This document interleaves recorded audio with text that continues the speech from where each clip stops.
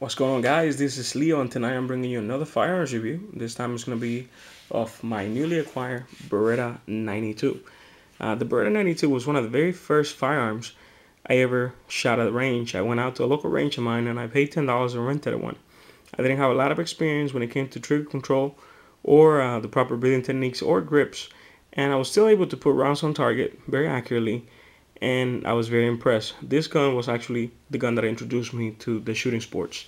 After that, I bought a lot of guns. You all seen most of my reviews, and just recently I had a really good chance of getting a really good deal on a Beretta, and I went for it. The Beretta I picked up for around 450 bucks.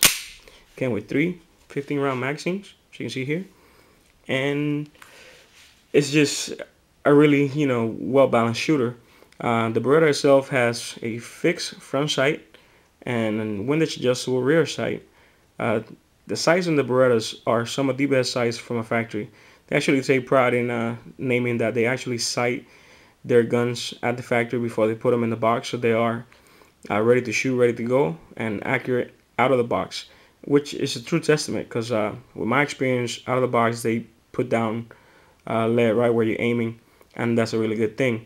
Also, the firearm has a very unique and very distinctive, actually kind of sexy, which is one of the features that I like about the gun, open slide design. The slide is in a matte black, corrosion resistant finish, and the open design actually eliminates all failure to feast or failure to eject malfunctions that you get with other designs. In part because you have 180 degrees of open space for the rounds to feed and eject. As you can see, the magazines sit very high on the frame, so the rounds almost just horizontally enter the chamber. There's really not a lot of upward movement of the round as the slide pushes it forward. Also, the same thing happens as you eject. As the round is coming outwards, the pressure of the follower pushes the other round up, ejecting the round with no problems. The barrel is a locking design which keeps it lined up with the frame. That also helps with the reliability of the weapon, and because of its reliability, that's why it's got accepted as the firearm that replaced the 1911 with our military.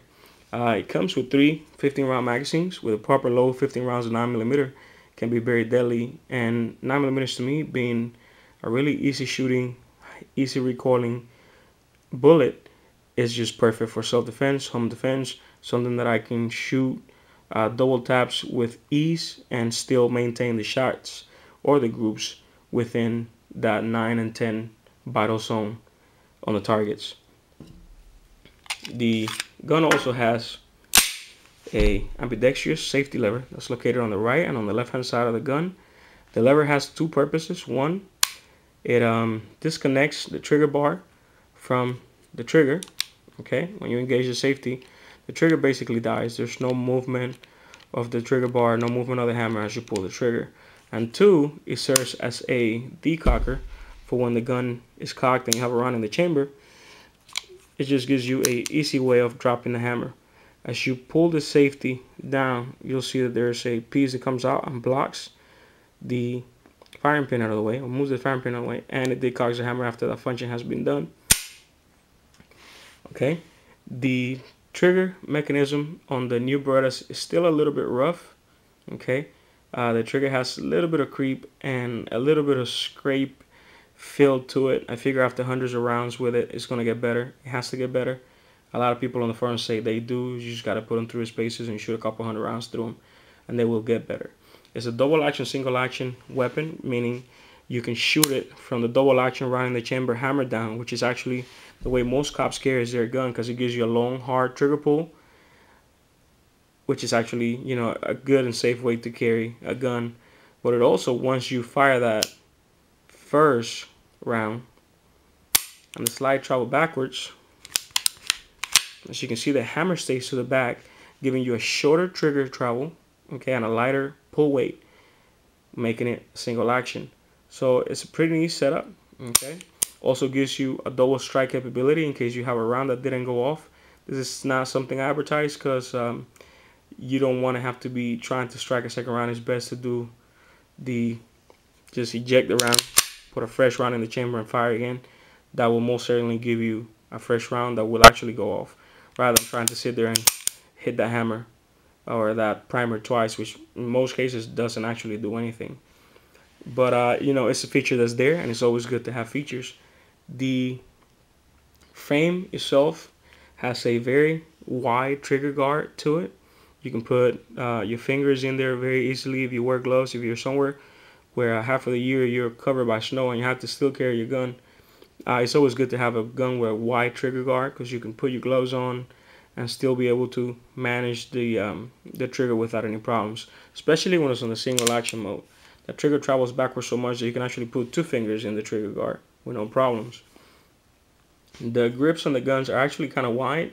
For people with really small hands, this might not be the proper gun for them. I have medium-sized hands and I can grasp the gun with no problems. Okay, actually fairly easy. And the front of the trigger guard has some serrations here.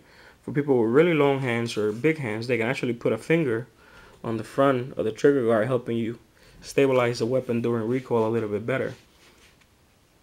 The magazine release is also ambidextrous. You can switch it from the right to the left with ease, making it good for right-hand shooters.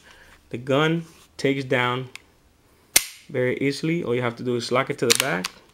Okay, there's a push pin here on the back that you push down and rotate this lever here. And all you have to do is release, slide, and pull the weapon to the front. Easy to clean, easy to maintain. It has a chrome line barrel, so just a simple bore snake swiping through there brings it back to just shiny specks. And the chrome line barrel actually gives you a longer service life on the barrel. This one in particular didn't have any finish or any wear on the finish itself, so I'm pretty sure it wasn't really used a lot. The barrel doesn't have any markings on it, so I'm pretty happy with it. It also has a loaded chamber indicator when there's a round there. There's a little bit of red right here on the extractor that protrudes from the frame or from the slide, so you can see that there's a round in the chamber. To put it back together, simply slide the frame back, lock it on the rear, and push that tab back to the top. Okay guys, this is my Beretta 92. I hope you guys enjoyed this quick review on it.